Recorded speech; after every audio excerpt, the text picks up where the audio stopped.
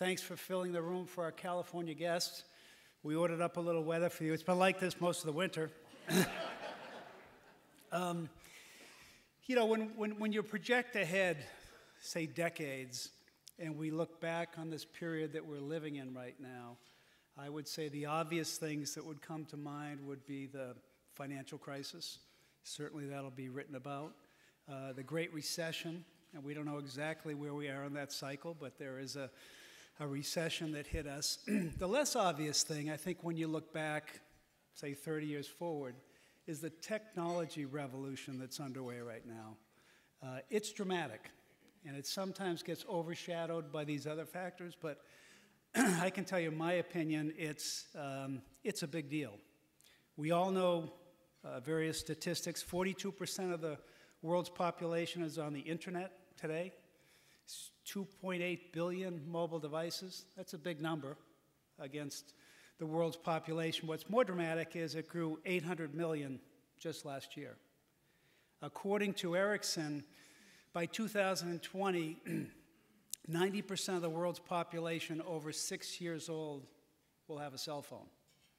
So some of those are projections, some of those are real. The Internet of Everything is real. It's underway. As Randy mentioned, it's creating new business opportunities. It's disrupting old business opportunities. We don't have to think beyond Amazon, Zipcar, Uber, another favorite of my kids, to see how technology is redefining the world that we live in today. I suspect, and maybe I should say I hope for you, that as you think about your business, technology is in your top 3 strategic priorities, because if you're not thinking about how to use technology to enable something, to protect yourself from being disabled or disrupted, then you're probably missing the boat at some level. We're thrilled today to have a technology CEO who's spent the last 3 decades as CEO of 3 different companies. Mark Hurd, who is our special guest today, is currently the CEO of Oracle. You've certainly heard of Oracle. And then before that, he was chairman and CEO of Hewlett Packard. And before that, following a 25-year career with NCR, he became the CEO. So he's been the CEO of 3 major technology companies over the course of this 30-year period. And he has been at the forefront of innovation. He's also been at the forefront, for those of you who are that are CEOs, of value creation. If you look at the value created across those 3 companies during the time that Mark was the CEO, it's pretty remarkable, all up and to the right. Mark is a graduate of Baylor University, where he attended on a tennis scholarship. He was the #1 ranked player during his years there. He still finds the time to play a little tennis every week. He also, as I dug into, you know, there weren't a deep list of fun facts around Mark, but I do know, that's probably a good thing, Mark, that I can't find that in Wikipedia. I do know he gets up early in the morning, so I get up early in the morning too, but 4 o'clock in the morning is a new standard for me. If you were to ask his staff about Mark, he would say he's a 2-speed guy, fast and faster. So without further ado, I'd like to ask you to join me with a nice, warm Boston welcome for Mark Hurd.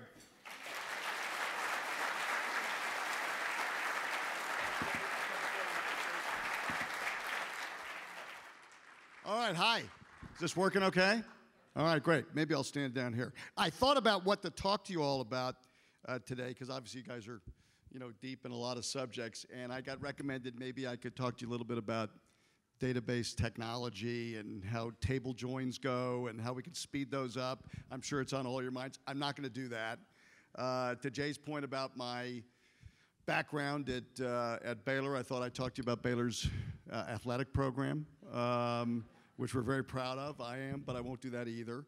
So I thought, and I was also coached to get to Q&A just as fast as I could, which is hard for me because I can't really even give my name and address in less than 20 minutes, but I will attempt to be quick. But I thought I'd tell you a little bit about what Jay started with, sort of the technology industry, how we see it, some of the things that affect our industry over the years, and try to tell you how we think that affects going future.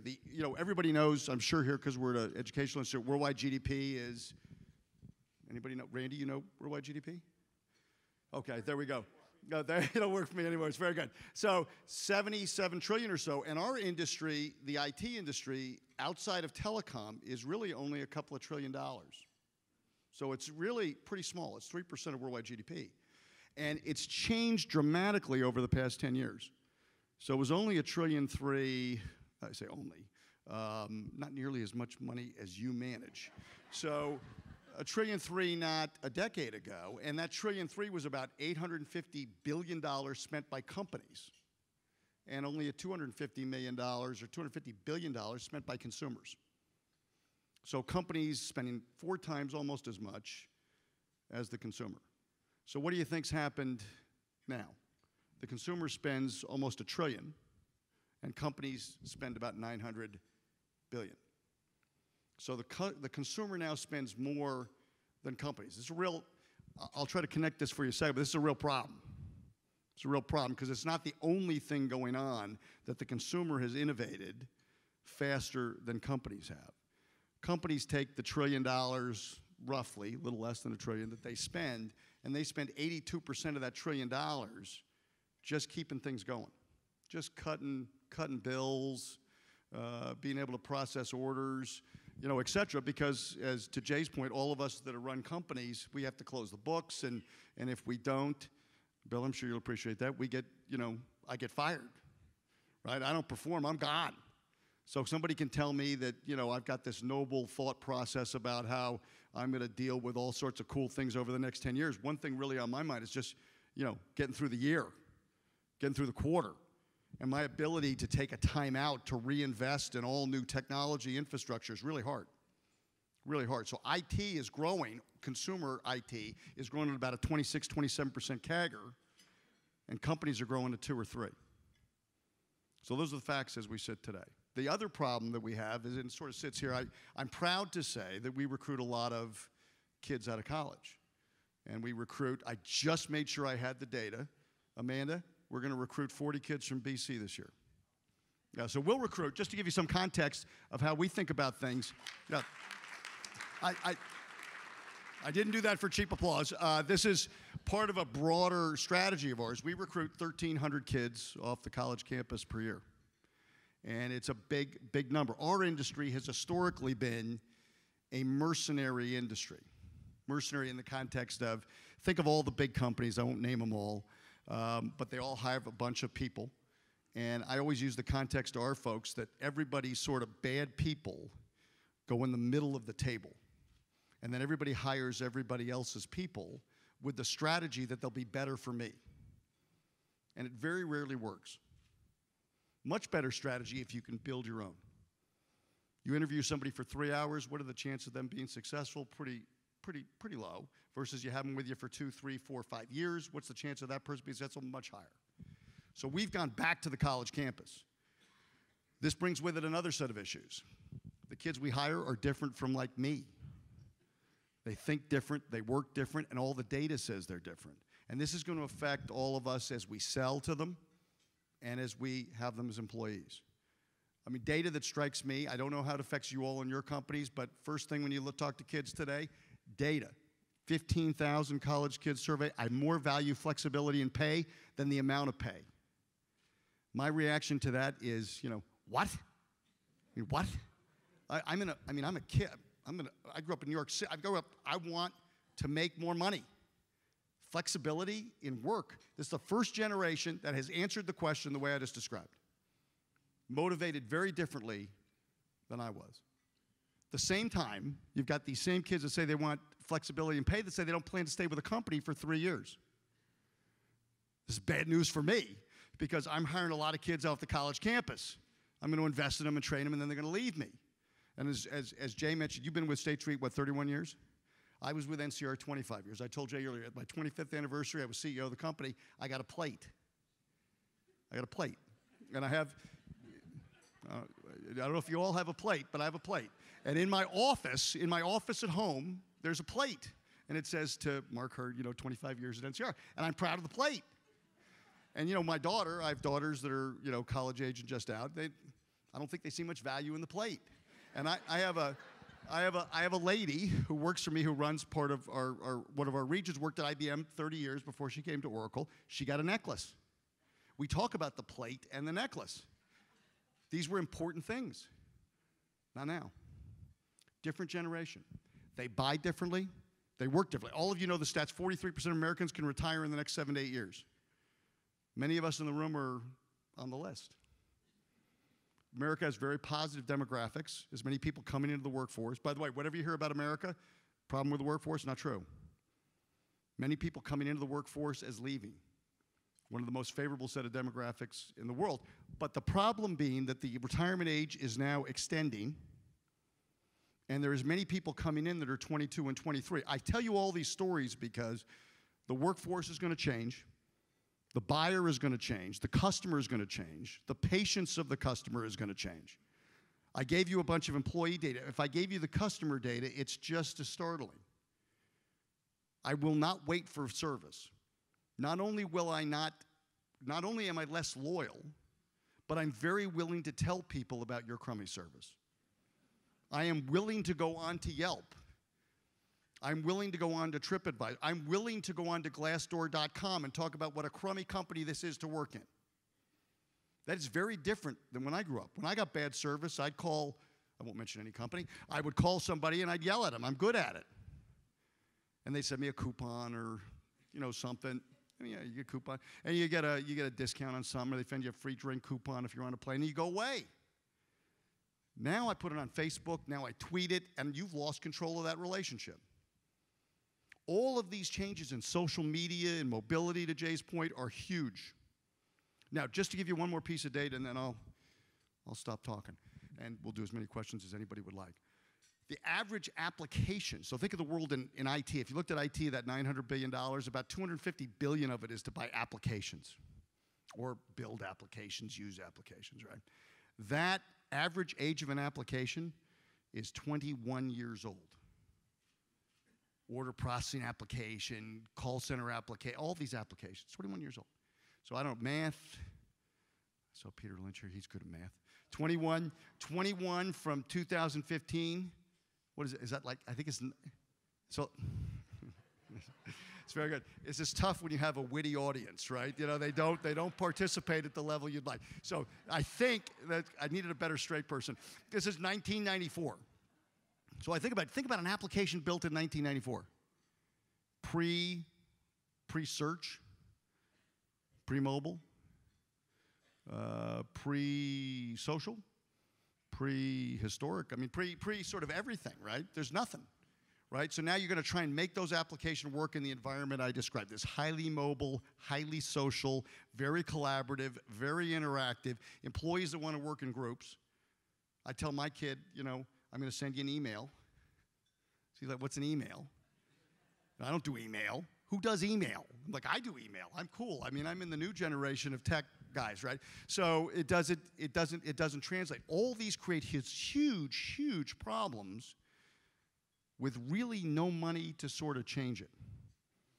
This 2-3% growth CAGR in corporate IT ain't going to get it done. And that's why you hear all of this. In our industry, in our industry, particularly where I'm from, which is the Silicon Valley, we tend to invent words every few years that will solve all of these problems. And they're usually quick words. And right now, the most popular word is, anybody know? Cloud. Whatever your problem is, any of this stuff I just talked about, cloud. It's amazing the miracles that cloud is going to perform. But it is a popular word for a simple reason. It is a huge secular shift of work being done by huge IT staffs being shifted into the R&D of the technology industry. If you learn nothing out of by the way, probably nothing out of anything I'll say, it's that the big promise of cloud is simple. It is fundamentally software over the internet. And somebody else doing the work. And that shift of work from companies' P&Ls to the R&D of the technology industry, because our industry has grown up. If you drove down 101, if you ever drive 101 from San Francisco Airport to San Jose, it's littered with technology companies. And I mean literally littered. And it's literally littered with technology companies that sell a piece part. And that piece part is designed to be sold to you, and then you figure it out. And I don't know about you guys, I don't buy a car that way. I don't get electricity that way. I flip a switch, I want the electricity to work. I don't buy a pedal and a muffler and put it together, or have Accenture put it together in my driveway. I buy a car. I'm sorry, yeah, I know you'd like to put it together, Bill, but I don't want to do that. I want to buy a car. And so this is the way our industry is headed, which is to make it simpler. And then to speed up, as part of that simplification, speed up innovation. When you used to buy an application, the applications I'm talking about, you got a CD. I transferred the CD, I handed it to you. You now own the CD. You would hand the CD to some third party, they might modify the CD. The only way you got innovation was the continued modification of a new CD that took 2 or 3 years to get delivered. This set of applications in the quote-unquote cloud now probably gives you 2, 3 releases a year of new features, all on our bill, not yours. And that's at the core of what this cloud is. It's a shift in complexity from companies to the R&D of the industry, and a acceleration of features and innovation.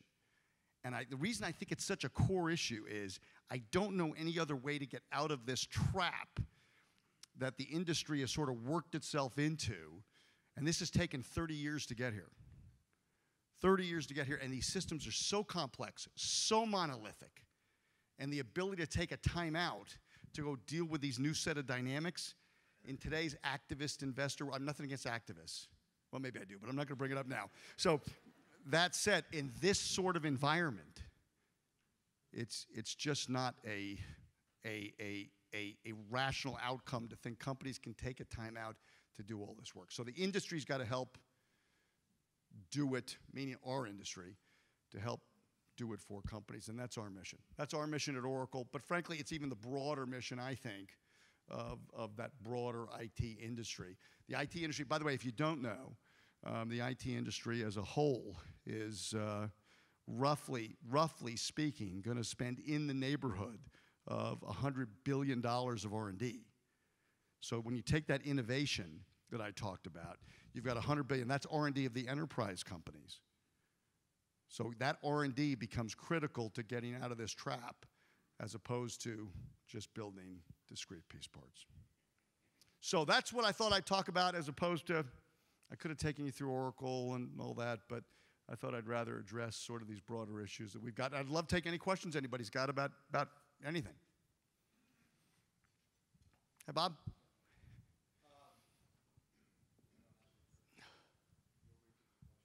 Sure, I'll repeat the question, sure.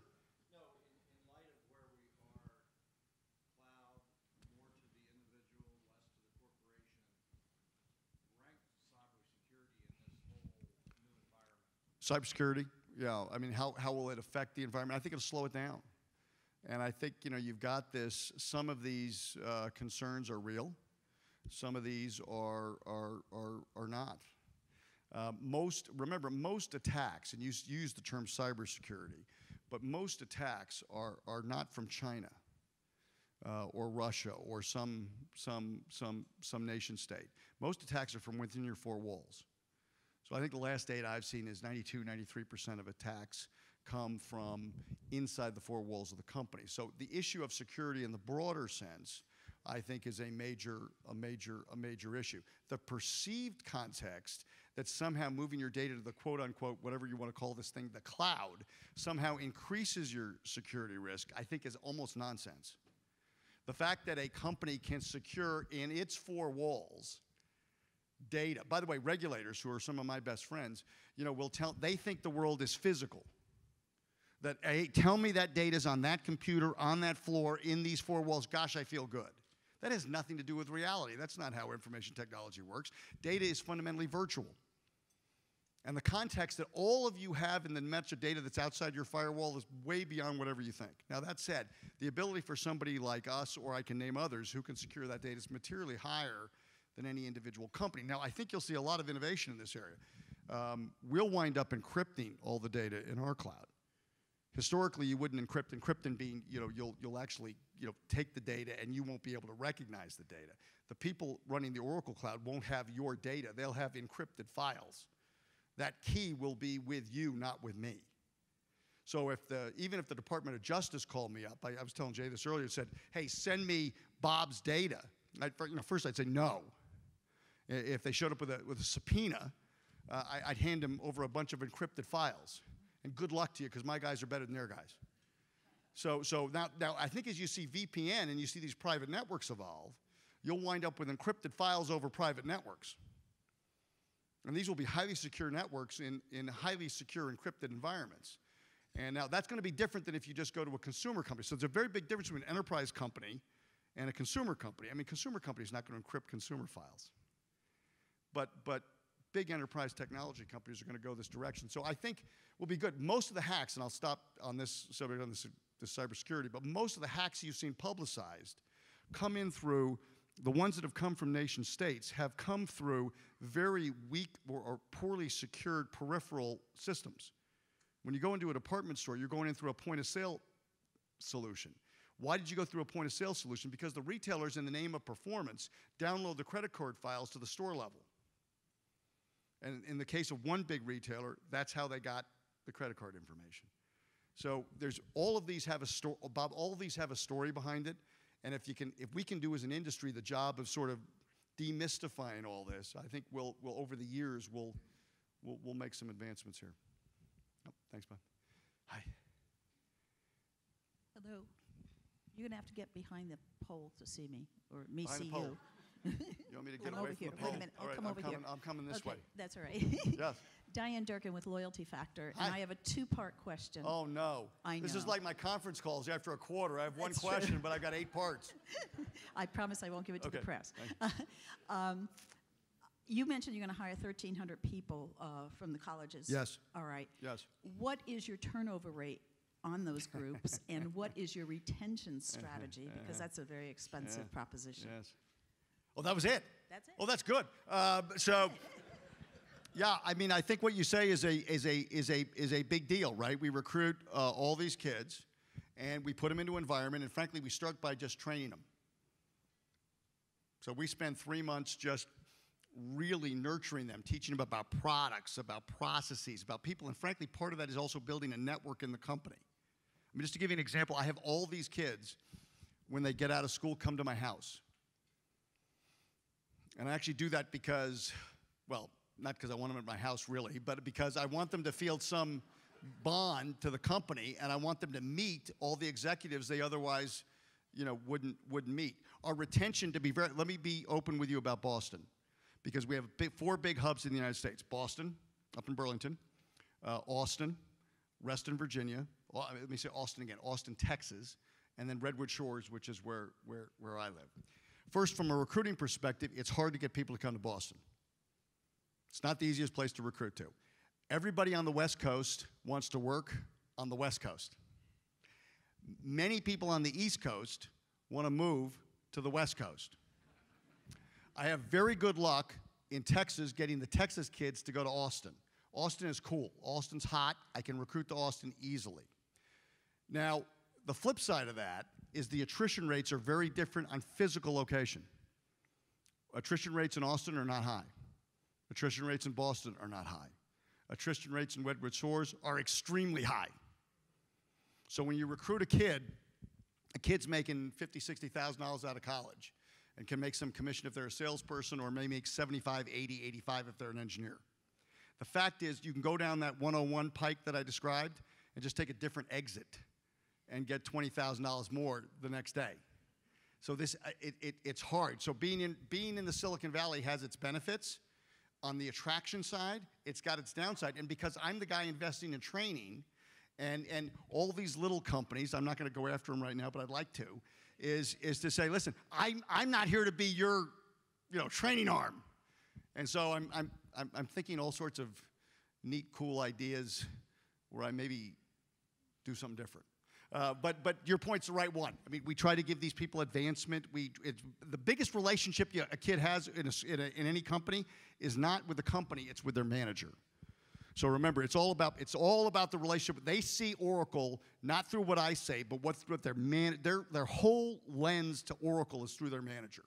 So our biggest lever is to get the managers to be able to mentor, train, coach, and develop people. So that's what we work on. Hi. What is the next new word, the next big thing after the cloud? After the cloud, wow, there's a whole bunch of, you're going to hear two things. One thing that's already got a name and one thing that's going to get a name. So there's this whole thing called Internet of Things. Have you heard this crazy thing? Internet of Things. So this is where you put a bunch of cool technology. I think of it's like Java, which is on the phones, and it's going to start showing up in quote unquote things. Things are defined as, farming, hydration systems, cars, all sorts of things that can now hook to the internet. And it's going to bring with it a whole nother term that you're going to love, big data. And if you ask me what big data is, that would take a little time that I have left. So big data is, think of it as nothing more, in my opinion, than just lots of data. So I could give you a lot, I could list you all this nonsense these people talk about, but it's really just a waste of your time. It's really just a software on a bunch of devices kicking out a lot of information. And it's really granular information. And most of the effort is to go through data that is probably 95% worthless, but looking for a simple pearl that could make a difference. For example, if you put that, like National Oil Well, Varco, they put 10,000 Java sensors on an oil rig. And they're simply monitoring everything that's working. It's kicking it back to a network operations center sort of every 2-3 seconds. Almost all that data says everything's fine. Totally worthless. But if you found that drill bit before it broke at the bottom of the Gulf, you saved $20 billion. The technology is now going to give you the capability in an economic way to go chase that level of atomic data. And that's going to be the Internet of Things. Second big thing I think you're going to see is a big change in this, I don't have my phone with me, but user interfaces. So I think by the time 5-10 years go by, this thing where you're sitting on a device and you're sitting here with your finger, punching, I think they're going to think we're just nuts. And so the next generation is going to get a whole new capability from an optical perspective, a voice perspective, in the way that you be able to get at information. I think you see it today a little bit in consumer. You'll see it in spades and companies with the ability to now go cross-application. Today, most data comes out of a siloed application. The ability now with a sort of ubiquitous user interface, your user interface of choice, to get at any information you want. So I think you'll see cloud, Internet of Things, a huge change to the UI coming that will, frankly, change the way we live and work. Please, sure, anybody, whatever. Hi, yes, ma'am. Hi, I'm Joanne Simons from the Cardinal Cushing Centers, and I'm thrilled to hear all this talk about employing young people, and wondered whether or not Oracle had a diversity policy that included young people hiring with disabilities. Yeah, it's very interesting. I did an interview with the San Francisco Chronicle a couple weeks ago, and they were all on me on diversity. And I'll tell you, let me give you a view on this. If you're in the Silicon Valley, it's a really big deal to advertise, your philanthropy, to advertise your diversity. We don't. We actually do it. And there's a big difference between the two, and I'm a little sensitive to the point because we've chosen not to advertise. Like, for example, our chairman, who's, I think everybody knows his name, Larry Ellison, is probably, and he's a very shy guy and doesn't tend to get out in the public much. Yeah. He is the one client that Jay has at State Street, and he drives 92% of that 33 trade. But anyway, but Larry is actually, for all of the, it's actually a little hard for me to talk about. He is one of the most thoughtful men you'd ever meet. One of the most generous, philanthropic men you would ever meet. You know how many buildings he's put his name on? 0. And this guy donates more money than I actually know. And I think part of it is he's got the image that he's got. And that's what the company does. We sort of have the personality of our founder. We're a very generous company, but we do it without a lot of fanfare. Same with the way look at diversity, maybe is a little different. I think about it not just from the way some people write about it, but more from what our workforce has to look like our customer and has to look like the market. And frankly, we hire that way. If you look at we have 136,000 employees. We do business right now in 84 separate countries.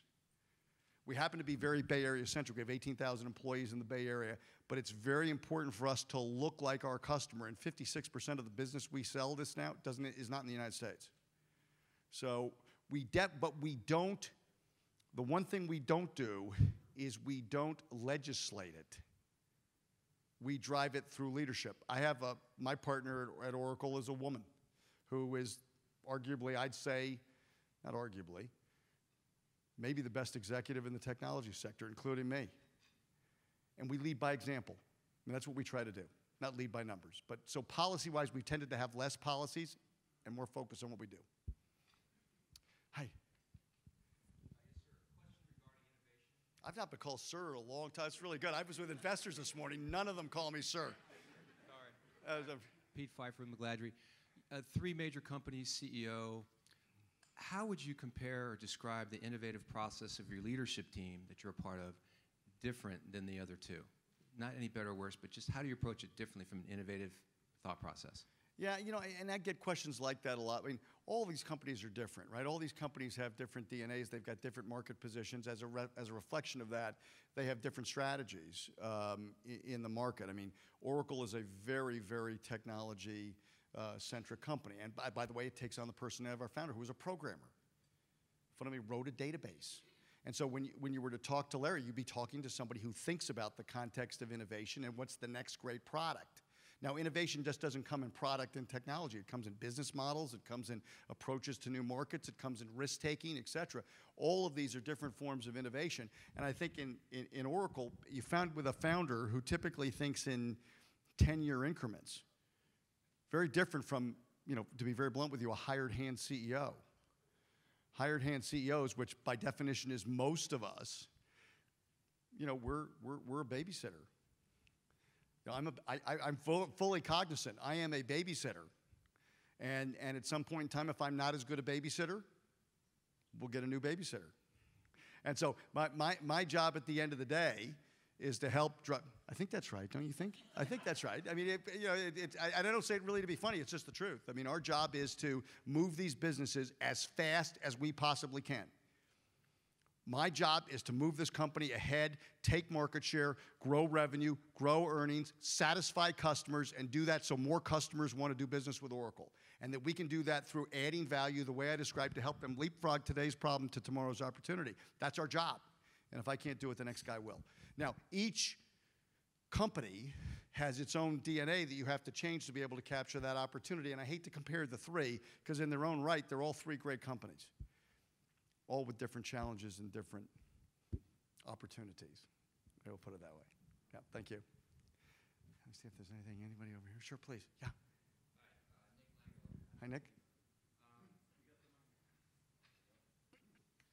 So my company's taken on some venture capital, and I'd love to get your thoughts on, what the kind of impression is from your standpoint on venture capital and the notion of a bubble and evaluations out there in Silicon Valley and in the tech sector in general.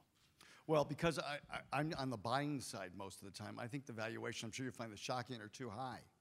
And I find in M&A, it's a sort of uncanny that everybody I run into, their view of the value of their company is higher than my view of the value of their company. And I think right now what's hot in the market is really somebody that can help address one of those 3 problems or opportunities that I described. Cloud is very hot now. There are really very few cloud. Just to be clear, there are 3 different discrete businesses in the cloud. There is what's going to be called platform as a service. That's a different business from infrastructure as a service, which is different from applications as a service. All 3 of those have different competitors, different competencies, different opportunities. If you're in the applications as a service market, you are typically extremely hot right now. Now, that can be automating any process that you automate, because really all applications are. Every company's got, well, most companies have a strategy. Then they have a business model to support the strategy. Then they have processes to support the business model. And applications fundamentally automate the processes. The more sticky the process is that that application is automating, the higher the valuation. So if you build a SaaS application that's merely a portal so that Bob's company can now hook up a bunch of different funds on a portal that you can see, that's interesting. But if you really are automating a process like order management or billing or something like that, your valuation is going to be materially higher than a company that's building a portal. So it really depends on the depth of the process you're automating. Those valuations are just silly. They're silly. They can be, 10 to 1, 11 to 1 revenue. By the way, if you want a real thrill, go out and look up the valuation of like Salesforce.com. Salesforce.com earnings. By the way, I'm on my best behavior over there. So I'm not going to do this. I've told there was some press people in the room, so I should be very careful to say this. But this is just a fact. Their earnings. The reason they have a very high earnings ratio because they don't make any money. I find this as interesting to the kid that doesn't want to make more money and wants more flexibility in job. They make no money.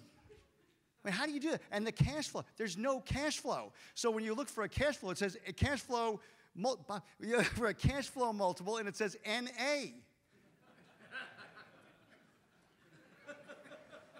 and they're worth, what are they worth right now? Is anybody, 35 billion? Yeah, it's just, who cares, right? It's just silly, right? It's just silly. So, but they're quote unquote cool. Thank you so much, Bob. And we have, and people ask me for real numbers. Like they say, what's your cash flow multiple? Shit, I mean, I gotta have real cash flow.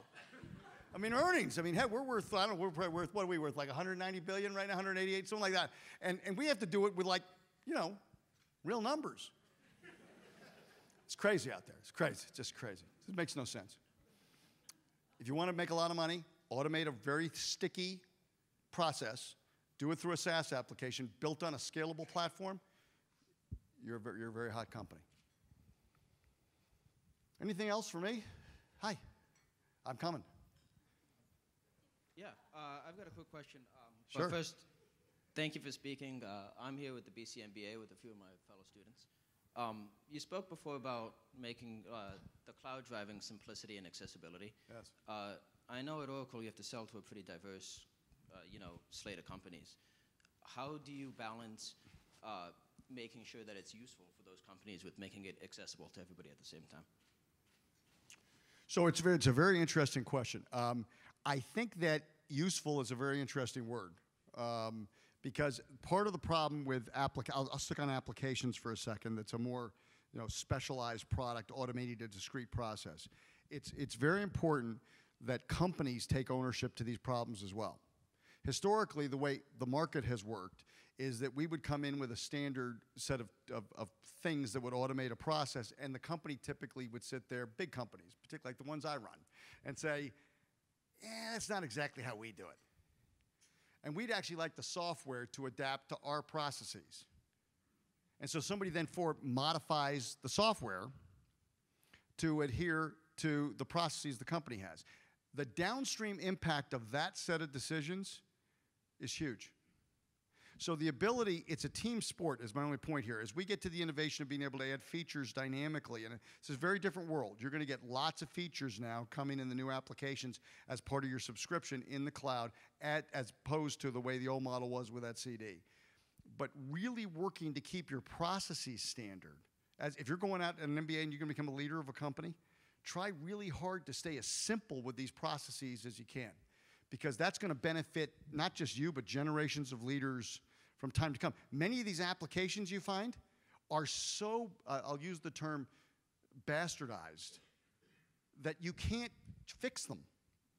They were made up by a bunch, and most leaders in most companies, it's changing now because of the new generation, but most leaders have no idea of the implication of these changes that they're making. And so it really takes CEOs and COOs and presidents and CFO, whoever's at that table that's making those core decisions, to make sure they're really cognizant of these things they do when they do it, and keep it as standard, as simple as they can. You know, simple is the best. If you wanted any operating advice, I would always say keep things as simple as you can, and gosh, things get better for you. Anything else? Yes, yes, sir.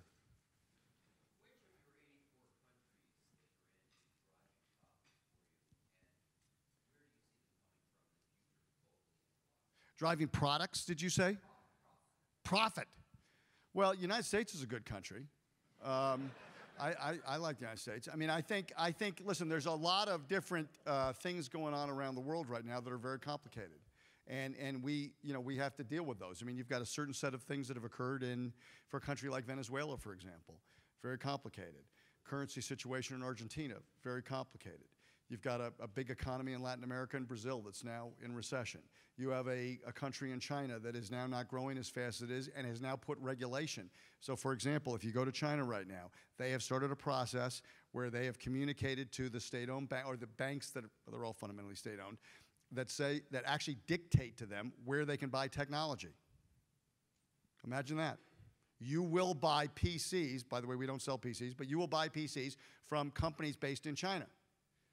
So we're now going to legislate to you not only what you're buying, but where you can buy it from. So all of these countries have a little different set of dynamics. I mean, it's hard to argue that the country that has the most stable economy right now, in spite of everything you hear on TV, is right here. I mean, Europe has taken the long. You have people here at this table know far more than I do about it. So I can tell you that in Europe, what we see is a very slow growth environment. And we've invested a lot. So we've done something different. We've grown in Europe. I get questions all the time. We've grown 10, 11% in Europe in a market that's been flat to -1, -2 in IT. And it's simply because we've put more salespeople in Europe, not because we see the economy being any better.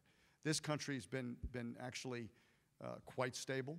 And I would say if you look at pipeline and people looking at opportunities, it's a pretty active economy here relative to what's around the globe. Anything else? Yeah, one more, sure. Hi. Our biggest competitor? Well, let me tell you who they're not. So they're not like, there's a German company that had built applications a long time ago, and I can't remember their name, they got letters, and they're sort of, I think they've done nothing. I think they've done absolutely nothing. In fact, they made an announcement the other day saying they had the biggest announcement they had in 23 years because they were going to now take their applications, not rewrite them, but host them in a data center. And my reaction to that was the fact that's the biggest announcement you've had in 23 years is the core of your problem. So, sorry, this is my idea of fun. So I would say today on different levels, our competitors would be in the application space. If we were looking to buy an HR application, we'd probably compete with a company called Workday. You might never have heard of them. But as the cloud moves to ERP, which is your core financials, manufacturing, supply chain, those sorts of systems, I think it will move from being what was SAP to companies like that, or maybe even company yet you haven't heard of. We've been the first mover in that space, and they haven't followed. Salesforce.com is a competitor. I make fun of them for a reason. And then when you have like IBM has sort of historically been a big competitor to Oracle. Not as much today. IBM has moved to a services-led model, so they're almost more partner to us than they are competitor to us. They would compete with us in a few infrastructure areas, but so our competitors change depending on which part of our, we have 82, 83 product areas we compete, and we have a little different competitor in each application area and a few different competitors in the infrastructure area. We are the only real tech company that's sort of end-to-end, meaning you get from us a computer, an operating system, a database, sort of the tools that manage that, and applications, and we can do it for you in the cloud or on-premise. So therefore, we have a lot of different piece part competitors.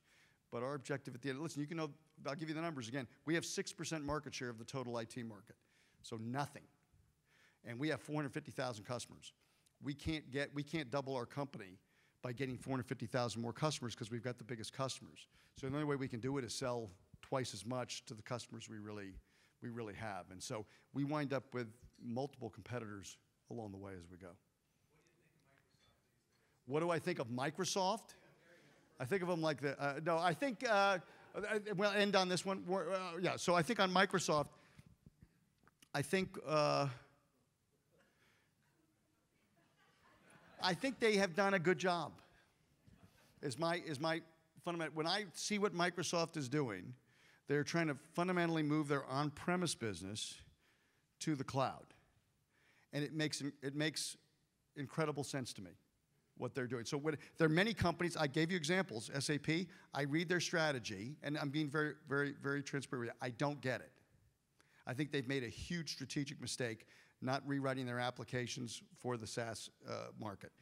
Microsoft, I completely understand what they're doing. Now, whether they'll do it or not, or whether you like them, that's a whole different debate. But strategically, when you listen to where Satya says he wants to take the company, and they're a lot like us. They've got a very technical founder. They've got many similarities to Oracle. I read what Microsoft says, and I get it. They also have a platform very similar to Oracle. Ours is better.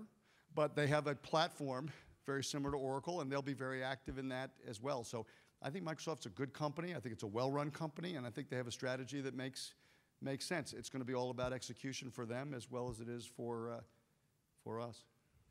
Okay, my done? Thank you.